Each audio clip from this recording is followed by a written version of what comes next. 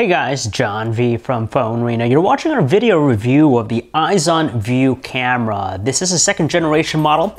It's the successor to the original iZON remote camera. It's a simple and easy in-home remote camera solution. So basically you could set it anywhere around the house, in your office, living room, and you could see what's going on. It has a security feature where it can automatically detect motion or noise, record it, and send you notifications. So you could use it for a wide array of different situations. Now, it follows in the design language of its predecessor. It actually doesn't have too much of a change to design. It still has the same cylindrical shape made out of glossy plastic. Very lightweight, and for a camera, it's kind of discreet looking. It doesn't look clunky like your ordinary remote access camera. So it's nice, it blends in with all sorts of furniture. It comes with this base here. The base has a magnetic connection.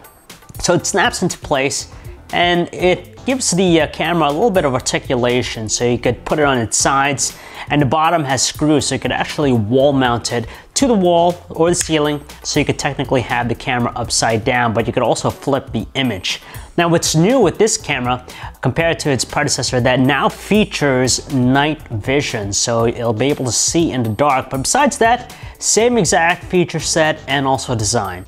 So what we have in the front here is, of course, the camera lens. It's able to shoot video at VGA resolution, so 640 by 480 at 30 frames per second, but that's the playback rate. When we check out the live stream, it's actually QVGA, so 320 by 240, and it's a choppier frame rate than 30.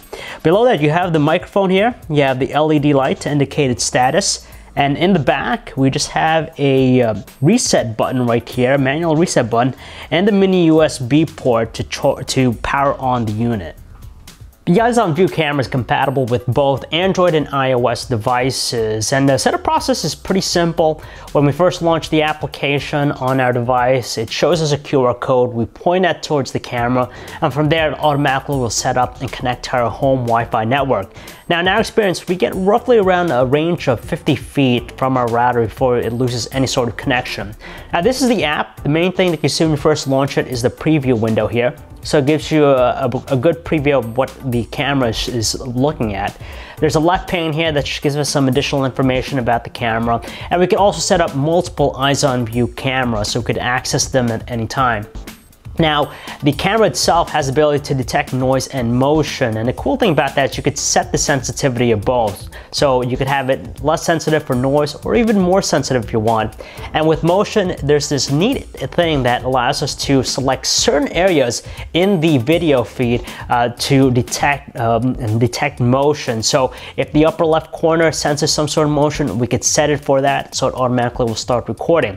And from there, if it does detect it, it'll obviously record it. Now, on the right pane here, we have all our notifications. It shows us everything from motion, sound, and even offline events. We could preview them later on, and generally they have a better quality.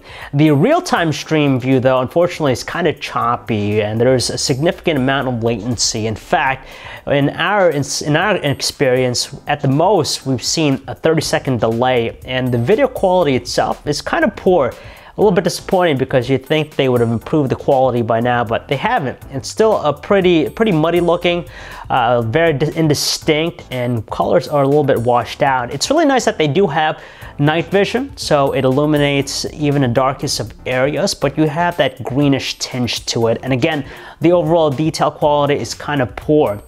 And that's the biggest setback to the iZON camera. It's that for a security camera where you want a lot of details, it kind of lacks in that offering. It does a decent job in detecting motion and sound, but if you're trying to view the footage later on, it's not as great as compared to some other cameras. Now, it's priced at $100, and for that, it pretty much undercuts some of the other, in-home solutions we've checked out, like the Piper, which is priced at $200. So you definitely save the money, but you do have a big compromise in terms of the feature set and also the overall quality. It's just not good enough for being a security camera. So if you guys want to learn more about the iZON View, you could check out our website, PhoneArena.com. It's John V. Thanks for watching.